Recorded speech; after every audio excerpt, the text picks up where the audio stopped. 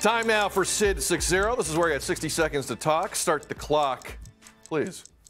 Here's what's on my mind this morning. Maple Leafs spend a lot of money on their big names. The problem on the back end is that occasionally, because of the NHL salary cap, you might not be able to afford to keep other players. Take, for instance, Zach Hyman, fan favorite. Summer 2021, unrestricted free agent, and as a first-line player with Toronto, he wanted to be paid. The Leafs didn't pay him. Hyman signed with Edmonton and won 2 playoff series last summer. Same deal.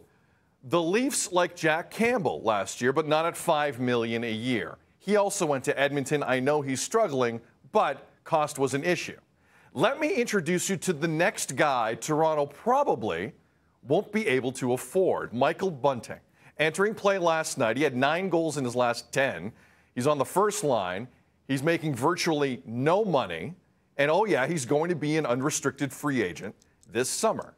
Paying your core 4 players is nice, but expensive. And it comes at a cost. Nick Kypreos of Sportsnet 590, The Fan, real Kipper and born. Listen to it 3 to 5 daily on The Fan. Kipper, great to see you. What is the price on Bunting, do you think, this summer? He's at $950,000 this year. That's no money for an NHL player. I know it is for a lot of people, not for an NHLer. What do you think the number's going to be, bud? Market value, Sid, would be closer to $5 million. So does he want to try to earn as much as he can? And that's what Hyman did. And unfortunately for Leaf fans, they saw a very good player leave because he was always leaning towards what is the marketplace telling me. And for Hyman, it was over $5 million. Leaf fans screamed it was crazy to pay him that. And right now it looks like very good value for the Edmonton Oilers. Bunting, his market value at over 50 points, if he finishes just under 60 like he did the year before, that market value is between $4.5 and $5 million.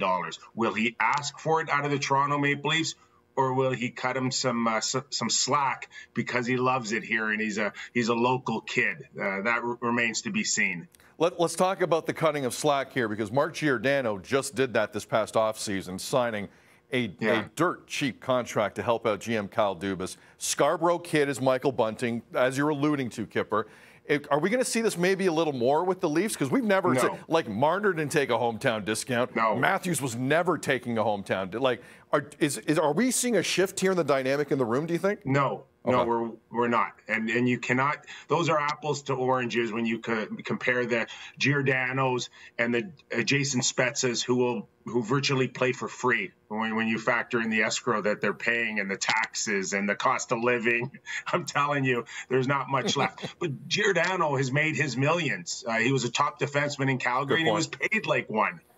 And Jason Spezza, last time I checked, probably had career earnings of $80–90 million in his career, so he could play for virtually free for the Toronto Maple Leafs. Bunting's just starting. Bunting's getting his first chance at earning a big contract. How much does he already want to discount off of something that he's worked his whole life to get to? That's the big question here. And that's why you won't see a scenario of a Giordano or Spezza fall into the lap of the Toronto Maple Leafs regarding Bunting. Kipper, final question. We got 30 seconds. What do you hate the most about work meetings?